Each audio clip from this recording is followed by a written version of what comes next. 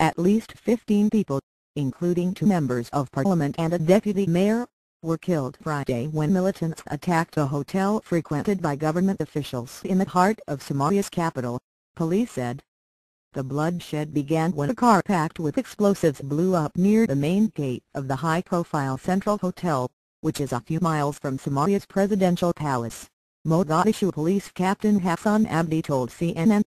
The explosion was followed by heavy gunfire between the attackers and hotel guards, witnesses said. Then came a second blast, the suicide bombing carried out by a woman near the mosque inside the hotel, as other attackers shot their way in, Abdi said. I saw several people burned by the flames of the explosions lying on the blood-filled ground inside the hotel, said Mustaf Mohamed, who runs a small shop nearby. Government ministers, members of parliament, army officers and other officials often go to the Central Hotel.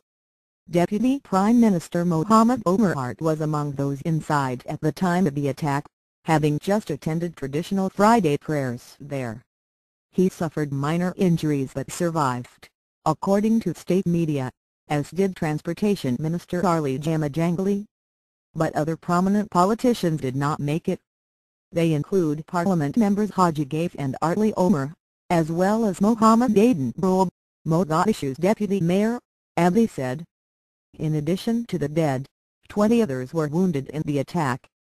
Al-Shabaab, an Islamist extremist group blamed for terrorist acts in Somalia and beyond over the years, claimed responsibility, Sheikh Abdi Aziz, a spokesman, said on militant-run Angelo's radio. Villa Somalia, the East African country's equivalent of the U.S. White House, sharply condemned what it called today's outrage.